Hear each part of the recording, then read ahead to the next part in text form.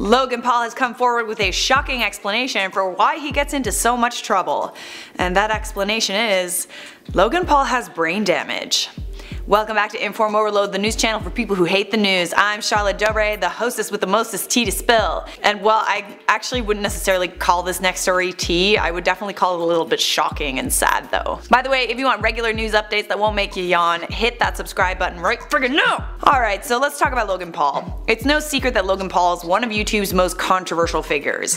He's done some pretty controversial things over the last couple of years. That's an understatement. There was the Suicide Forest incident, he said he was gonna go gay for a month, he tasered a dead rat, and he also pretended to be a flat earther. And then Logan also gave some pretty insincere apologies for all these incidents. Then after Shane Dawson's documentary series on Jake Paul, much of the YouTube community was led to believe that Logan Paul could be a sociopath. Not to be confused with psychopath, a sociopath is someone that has antisocial personality disorder, meaning that they can't empathize with other people. People with ASPD make impulsive decisions without feeling guilty for the harm they cause. Sounds a little like Logan Paul. But it turns out that Logan Paul might not be a sociopath after all. Hey, that rhymed! Serious video. In a recent video called I Have Holes in My Brain, Logan Paul goes to get a brain scan.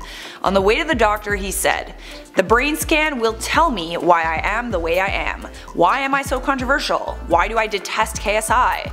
Why I'm so incapable of maintaining a committed relationship." He went to see Dr. Daniel Amen, who is a celebrity brain disorder specialist. I will also say that Dr. Daniel Amen has been criticized by the American Psychiatric Association. His methods aren't the favorite. So Logan's brain scan reveals that he has an old head injury, and this head injury affects his ability to have a human connection with others, as well as his ability to empathize with others. The head injury resulted in a titanium plate being inserted into Logan's head after an injury in middle school when Logan was 13. The brain scan showed that Logan had a couple of black spaces in his brain that showed up, which is why Logan called the video I Have Holes in My Brain. But to clarify, Logan isn't missing part of his brain, in reality his brain is injured. The doctor explains that this specific part of Logan's brain, which is called the prefrontal cortex, is what makes us human. Because of this injury, Logan will have trouble with focus, forethought, organization, planning, empathy, and learning from his mistakes.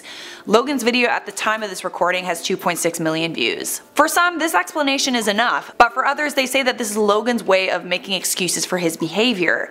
To some degree I get why people think that this brain scan is nothing more than a good excuse, but then again it's not really something he can help, is it? So, the burning question.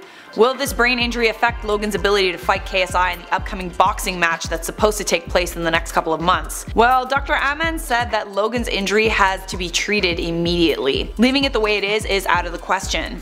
Then the doctor told Logan that he shouldn't fight KSI because, quote, his brain can't take more injury. Logan Paul now has to undergo 80 hours of medical treatment to fix his brain injury. What do you think of this, guys? Do you think Logan's brain injury is an adequate reason why Logan is the way he is, or do you think it's just an excuse? I personally think it's an adequate reason.